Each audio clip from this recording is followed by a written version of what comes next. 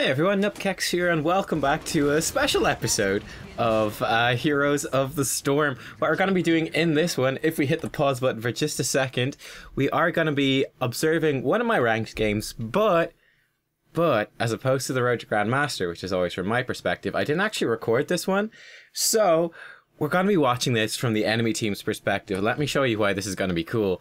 So, unfortunately this chat thing's in the way. But here's our team. You see, I'm on the enemy team as the ETC, so you can watch just how terrifying it is to play against Nubkeks and how good he is. Excuse me. Apart from that. But the thing that this is really interesting is that if you look on the team we're going to be observing, we're going to be focusing on these two players right here, because these are the Smurfs for Mene, who is the main range damage dealer for Team Dignitas, who just finished top 4 in BlizzCon in the Heroes Global Championship. And then we're going to be looking at the Murden, who's being played by the Smurf of Smx, who is the support for Team Fnatic, who finished 2nd in BlizzCon in the Heroes Global Championship. So these two guys are duo queued up on their Smurfs, and we bumped into them in a game. So it's a little bit scary for sure. A little bit scary for sure going up against these guys. We'll see how we pull it off.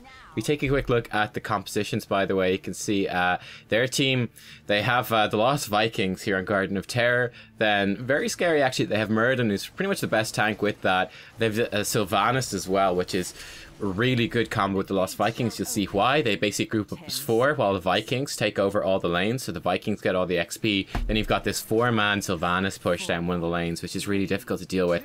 Li Ming fits really well too. Luckily Rhaegar kind of sucks. We kind of locked them out of good support, so that's good.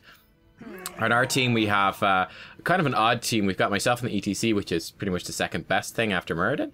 Then they've got an Oriel. They've got, someone was AFK in the fountain, that's why that's going on. Then we have a Nova, we've got Vala, and then a Zebo, so pretty unusual. You can see they're getting a nice push here. In fact, let's zoom it out just a little bit. And we have arrived. Getting stunned pretty much instantly. Got a little bit of a stun and knockback onto the Murden. As you see though, our Vala player is only just arriving now. I think he was AFK. And there you go, we're starting to push in. So you guys really enjoyed watching. You can see they've got a lot of damage down on these towers already taken down one. You guys really enjoyed watching the pro game that we had, well, sort of game against a few of the pros that we had in our last episode. So I decided to bring you a few more, and that you quite enjoyed them. We also played one against Snitch, who is the sort of the flex player for Team Dignitas. But he stomped our ass, so you're not going to get to see that one, unfortunately. You're not going to get to see that one. But there you go. Bit of an explosive start. In fact, if we throw in a quick pause here and talk about this start to the game, bit of an explosive start. Obviously, we've taken a lot of structural damage. It's actually pretty good for us to trade 2 for 2 in that sort of situation. Because it stops this crazy push that they're going in, especially since we took out Sylvanas and the Murden, who are the big ones enabling that push. So this buys us a little bit of time, a little bit of breathing room. You can see they've got Vikings, by the way, in every single lane, so they're not missing any XP. Our Nazebo is up top, and he is getting all of that XP, so that's good. And when we respawn here, we're going to try to get back in. Now, once the night phase kicks in, this is when it gets kind of a little bit extra scary, because they will be obviously free to roam around and grab all the seeds and do all the big monsters with their 4-man team, while the Vikings continue to soak all the lanes. Luckily, their Viking player isn't fantastic, so he's good. Actually, let me pause there and say what I mean by not fantastic, actually, as well, because that's quite important too. We will be pausing a lot during this game, by the way. It is like a viewer... it's like sort of a viewer replay coaching format, but it just happens to not be, you know, a viewer replay. But I don't know, maybe they do watch me. Maybe that's where they learn everything. It's possible. It's unlikely, but possible, I suppose. But yeah, so I thought it was kind of interesting if we break down like MMR and stuff like that, right? Because people were talking about in the last video, which you guys should definitely watch as well, where we're with the #1 Grandmaster, gets a couple of pro players. People were kind of like, oh my god, it's weird to hear people call like the diamond players or the master players like the weak links in this team. I think that's very important. They actually did a better job this season by making Grandmaster smaller, and it makes it more representative. But basically, if you're looking at MMR, roughly speaking, I think you can break it down like in terms of like the top levels, like the masters sort of tier within, say, the hot slogs MMR. You can break that down to sort of 3 rough groups. And it's more useful because it does take a lot of games to grind up to your position on the ranked ladder. but your MMR is still the same. It's much more consistent.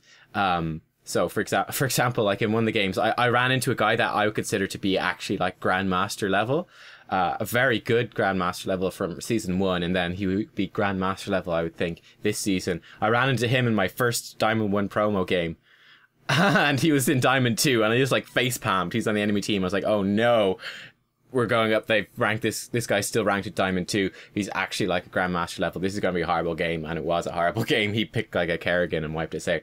But, so Masters, sort of the rank, that begins around about 3,000 MMR. Roughly speaking, it begins around 3,000 MMR. Now MMR goes up to about 4,200, but that's very much condensed, into the sort of the top players. I would consider Grandmaster, for me, not that necessarily the rank, but the sort of the level of play begins at around 3,500, maybe a bit below that, which is sort of like the top 200 players in Europe right now. This is for Europe, and this is for Season 2. The current stage of Season 2, obviously those values change as the season goes on, and MMR then gets shrunk when the season begins. So it varies depending on where you are in the season. But currently, this is roughly where it stands. Master begins about 3k MMR. I say Grandmaster for me begins about 3.5k, which is the top sort of 200 players in Europe. And then what I consider like sort of the top 100 players or so would be about 3.7, 3.8k up to 4k and over 4k MMR.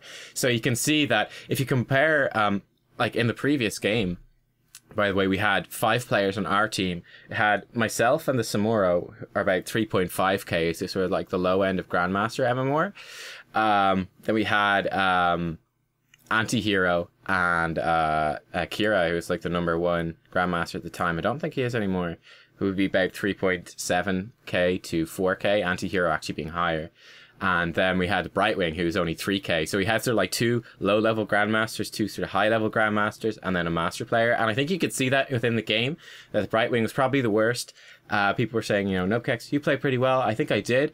But at the same time, you could see that I was inexperienced playing against like these higher players. Like I've been mostly playing against these sort of 3k players, 3.5k players, some of them, as well in my sort of the ranking up game. So I was inexperienced playing against the higher level players. Obviously on the enemy team we had the 3 pro players who were about, you know, in the sort of the top bracket, and then they had like 2 sort of like 3k players. And I think that kind of showed in that game if you're looking at it and breaking it down. In this game it's interesting. Obviously Mene and Smx are top tier Grandmasters. They're looking at that sort of 3.7 to 4k. I think these Smurfs are about 3.7. I think their real ones are 4k plus.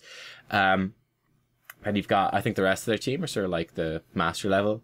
Then on our team, you had the Nova as the highest, and yeah, so on and so forth. The rest are kind of master level. So this is like a lower level game than the last one for sure.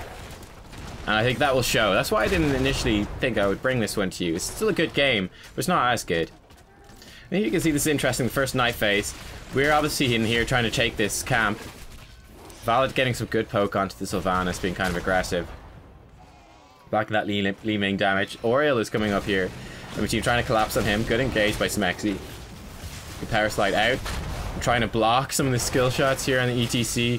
And this is a pretty tough retreat. I think their team could have looked at actually going more aggressive in that sort of situation than they actually did. Like going in a little bit earlier and trying to take that siege camp aggressively.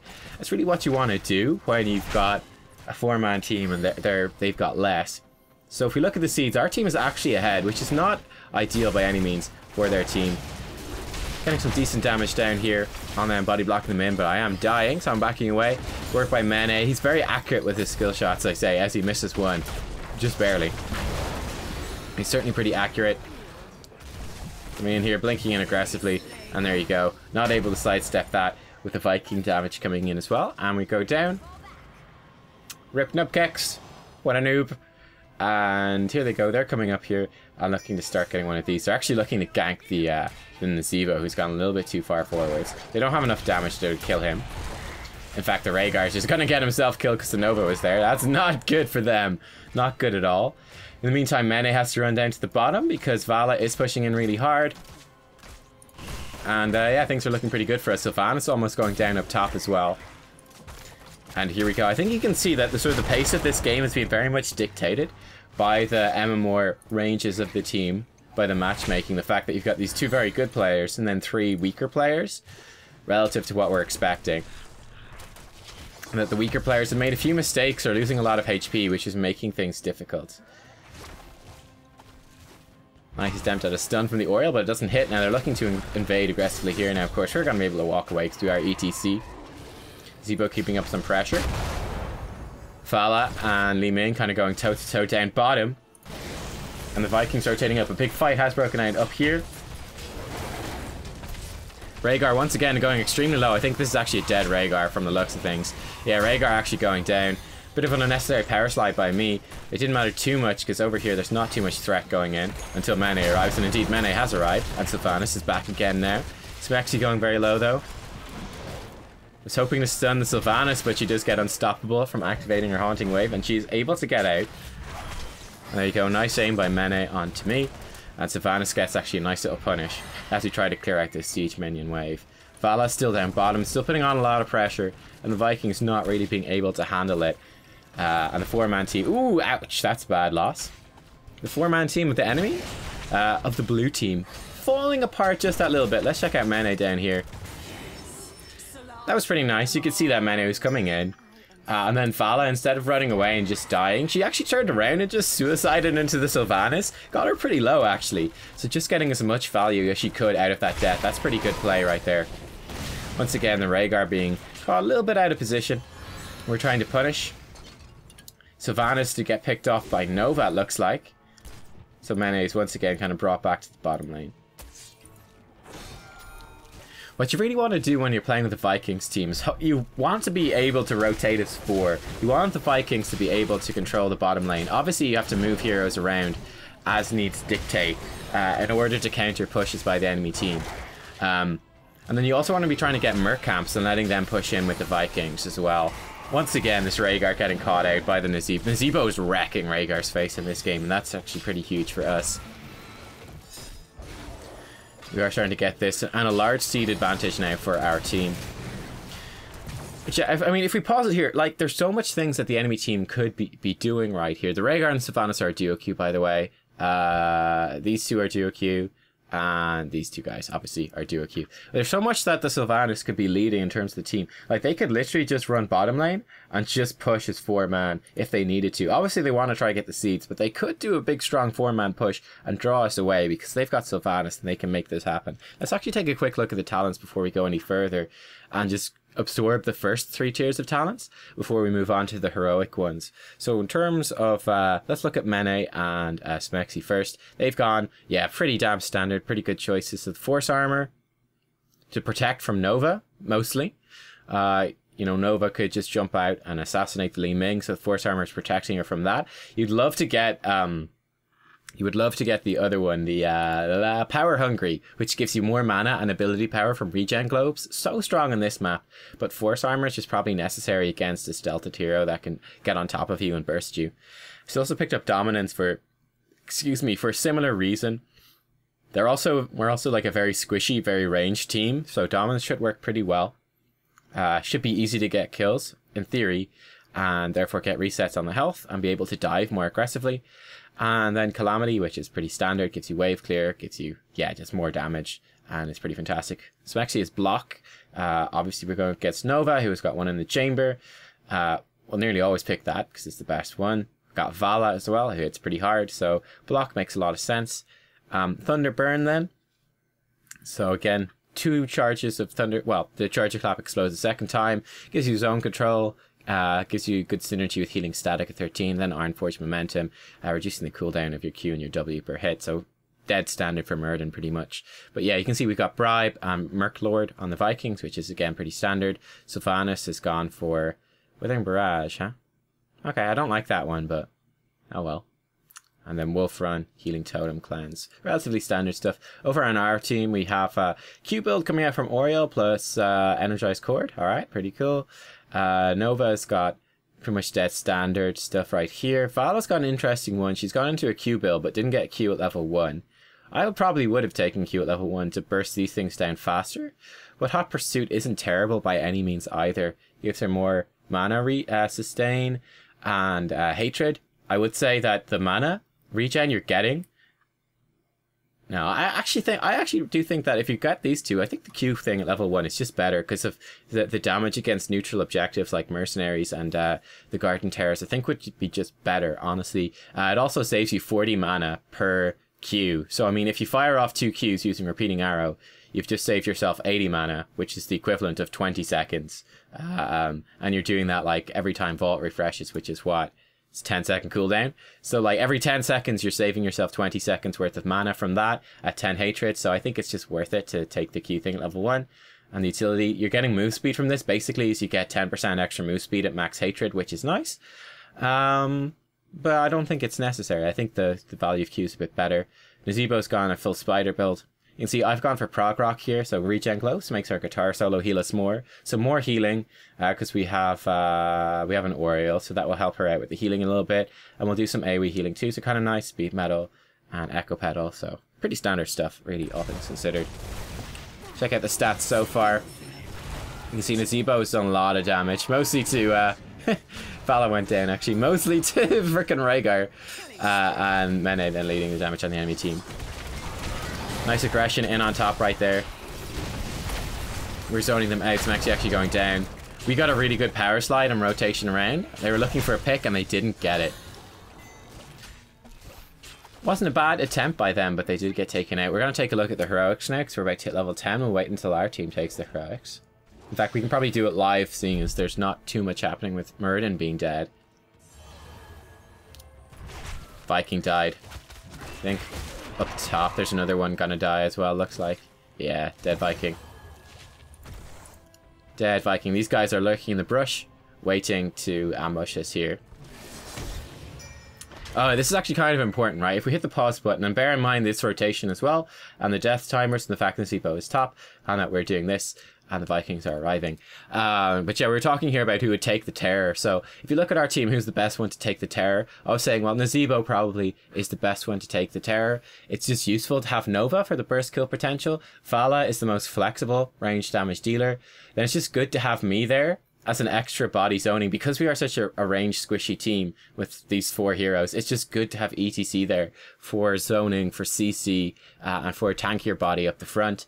Nazeebo, seeing as we got 3 range damage dealers, we can really lose 1 range damage dealer and it doesn't hurt our composition very much. I think Nazeebo is the one that makes the most sense to take that. He's also been split pushing a lot, and he can just continue his split push just inside a terror, and that will work pretty well. We take a look at the heroics here as well. We've got Wave of Force from Li Ming, which is really interesting. I much prefer Disintegrate myself, but I did investigate Mene's profile, and he always takes Wave of Force, and the dude is like a 75% win rate on Li Ming on this profile. In the top 100 players in EU. It's probably better. I don't know exactly. I didn't look at his main profile, but on this one anyway, it works really well for him, and he is probably the best mage player in Europe. So I would tend to take what he does, you know, pretty seriously as a pretty good way of doing things. You give up a lot of damage for this, but you get control. It's also going to be useful against, you know, Nova, Oriole, Nazeebo, who are all extremely low mobility heroes. To knock them into his team and secure a kill, to just disrupt us and the lack of mobility that we have, and also will cancel Mosh Pit. And that's actually going to be one of the difficult things in this game for me, is that they've got, you know, Wailing Arrow, they've got Qs on a low cooldown for Muradin, they've got Wave of Force. They have quite a lot of ways to interrupt Mosh Pit, so you'll notice it with my play. I did pick up Mosh Pit instead of Stage Dive. I just felt it would be more useful. We're just going to be using this we really screw it up, I think. We really screw it up. We're going to be using this fairly aggressively. Not looking for a good mosh pit, just looking for a decent mosh pit. Even just to get 1 hero, just to pick off 1 hero will be worthwhile. Or just to absorb some of these heroics. Like if we simply remove Wailing Arrow by using mosh pit, then that's a huge win, in my opinion. So yeah, there you go. Avatar, pretty standard. Play again from the Vikings, pretty standard. Wailing Arrow, Ancestral, so dead standard stuff all here. Crystal Aegis. Mosh Pit again. Stage Dive is really good, but I do think that in this case I wanted the Mosh Pit just to just bait out some stuff from the enemy team, make it a bit more worthwhile, and maybe get a pick or 2 for very lucky. That's why Stage Dive is picked so often. It gives you split push with the Echo Pedal, which is really nice, and gives you good engage and everything.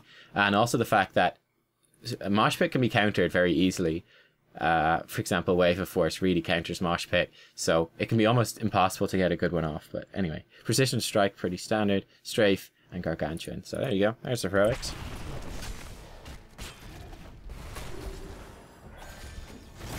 I think this is very important. Like, did you see that? Did you guys notice that?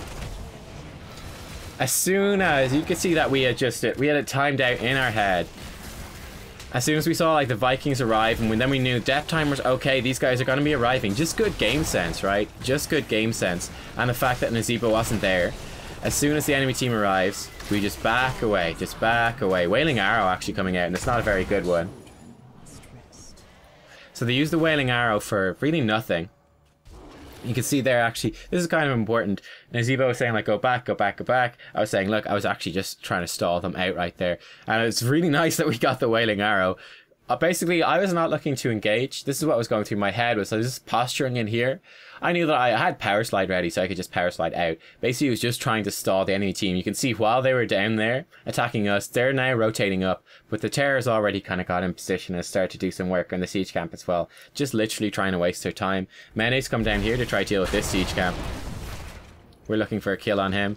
This is best mosh pity you. If you turn around and try to cast some spells, we might have hit it. You can see I'm saying blah. Obviously you see our team's chat instead of their team's chat because it was my replay. I think it's a Viking. Yeah, Viking going very low. Terra getting some work done. We have arrived now. Smexy gets cleansed and Dwarf tosses out.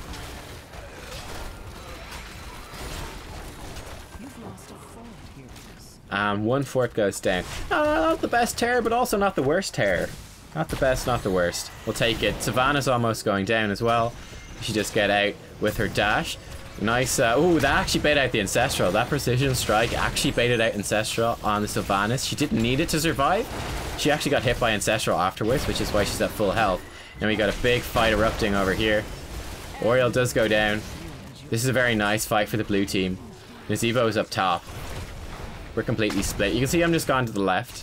I'm gonna die. There's no question about it. But basically, trying to draw people away so that Nova could run away. So Nova went this way. I went this way. We baited away a couple of the enemy team members. Not exactly baited, but, you know, they had to invest a couple to secure the kill on me. And that let Nova run away. Nova escaped, so he's making the most of that. Nazeebo getting a pretty solid push up top in the meantime. And the Vikings starting to push out down bottom. And the enemy team is starting to grab some of their mercs, which are going to be pushing in with Merc Lord, and that's a pretty big deal for them. That will start making things much more useful. You can see the Nova is hunting out the Vikings. Very effective, very dangerous for her. And you can see that Mene and Smexy are setting up for a potential kill on the Nova. Her fort is very low as well. They see her backing away though, so they just step back into a brush, and they're setting up a trap here. They know that we're nearby. Nova bribed that camp away with her level 4 talent, Covert Ops. And Rhaegar's arriving now as well. You see, I'm in the middle. They're probably hoping to catch me in a rotation down to bottom to go push this in. And a Viking is pushing in with some merc camps here as well. No one has appeared, so they give up and they back away. Begin to clear out the siege camp.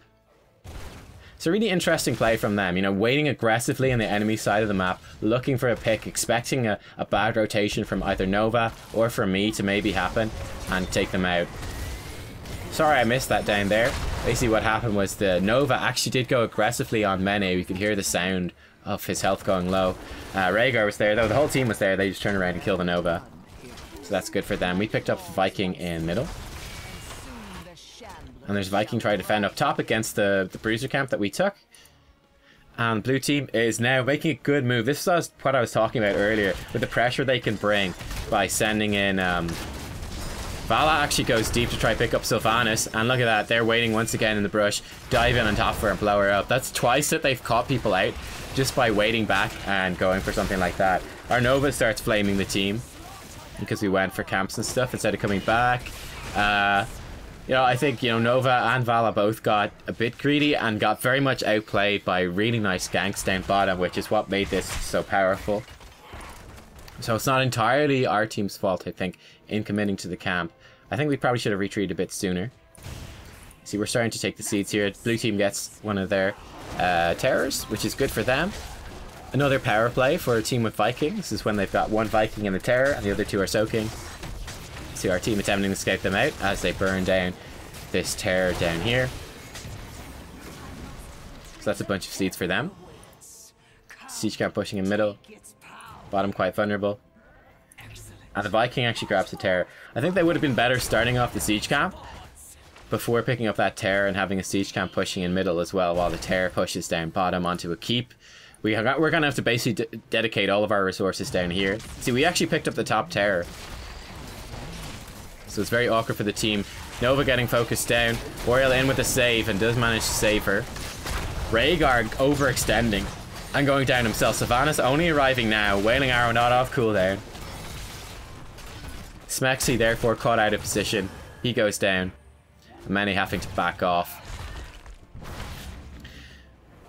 So clearly just a bad position. Bad play by the enemy team. Rhaegar specifically going in aggressively first, dying with Ancestral on cooldown. Sylvanas arriving late. And no Wailing Arrow for that fight. And then things just kind of went to shit. They almost killed a Nova, which is why they got baited in, but Oriel nicely played with the Crystal Aegis and then a heal following up. Basically completely saved her. We're down here, by the way. Did Hearthstone back after that fight. And finish off the Terror. Managed to just about save the keep, though. It was a very close thing. Good work by the enemy team picking off a fort in the meantime. Exploiting that sort of split map pressure that they can create. There's Nova. And yeah, there you go. At this stage, they want to... He's probably going to bribe these, yeah.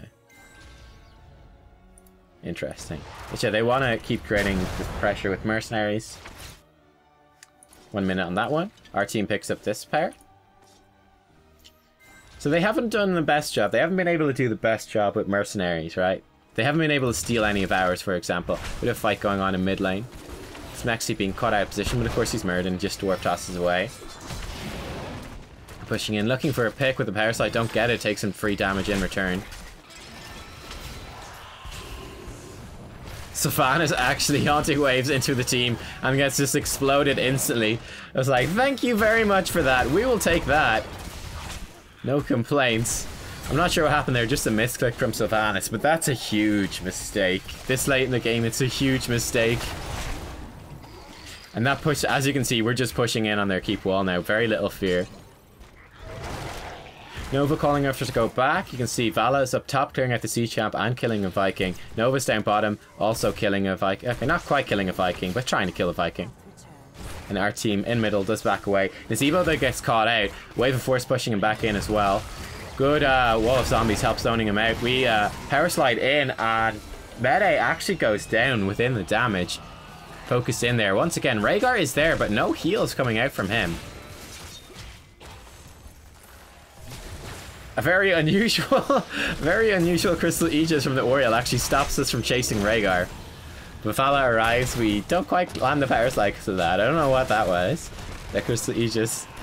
Definitely a few misplays in this game for sure. I screwed up one mosh pit pretty spectacularly. That was a really weird Crystal Aegis. The Sylvanas haunting wave in. But yeah, I mean, like Rhaegar, Mene dying up there was not Mene's fault, I would say. I think that's very much Rhaegar's fault. And this keep is going down. Someone's backing off right there. We are going on to core Nazebo. Nazebo is back right now, though. Focus fire on the Murd, and he actually gets vulnerable from the Nova, and he goes down. Vala popping strafe, doing a lot of damage to the Vikings, knocking them back. Mene, nice aim on the magic missiles. You can see that. Very good aim. He's actually got, I think, fireflies. And there you go. The keep goes down. That is GG. Let's check out the stats and stuff before we go any further. And let's check out the stats, and then we can check out the talents after that. So you can see Vala did a whole ton of damage. Nova did quite a lot as well. So did Nazebo. Everyone did pretty good. Team Feeder, joint with Vala for me. Hooray, hooray, hooray. Over on the enemy team, you can see more deaths overall, and their damage was certainly lower.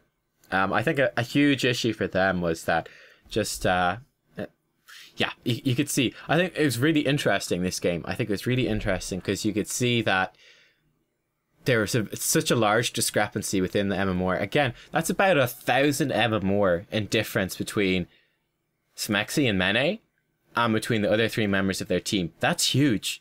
Like, you really can't overstate, even though they're all close in terms of the rankings. Like, I think they're all like master players at the moment, except for Mene and Smexy being grandmasters. But like, that sounds closer than it actually is when you actually look at the MMR and the skill levels. And I think you could see that coming through in the play, that these three guys were definitely much weaker than these two, and that they were trying to make stuff happen, and they couldn't really do it.